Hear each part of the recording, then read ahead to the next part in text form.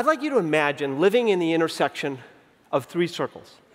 Top circle, man, you are passionate about it, and you love to do it. When you wake up in the morning, you think to yourself, I so hope I get a long life, because there's nothing I'd rather be doing than what I am doing.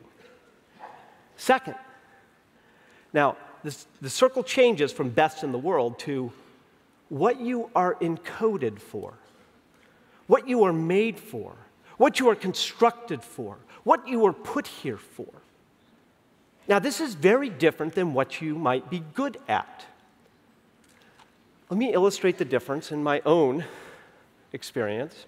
When I went off to college, I thought I was going to be a mathematician, because I was one of these kids who was good at math.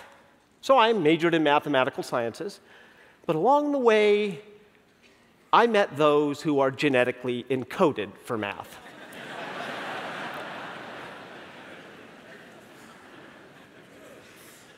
I had to find a different hedgehog. And now imagine the third circle. You have an economic engine. You can make a living and you can fund your BHAGs. Now imagine if you have all three of those. You're passionate about it and love to do it, and man, you are constructed, you are made for it, you are put here to do it. And you have an economic engine to make a living and fund your BHAGs. You have found a hedgehog. And when you lead out of your hedgehog, that is part of the wellspring of the incredible, irrational endurance to persist.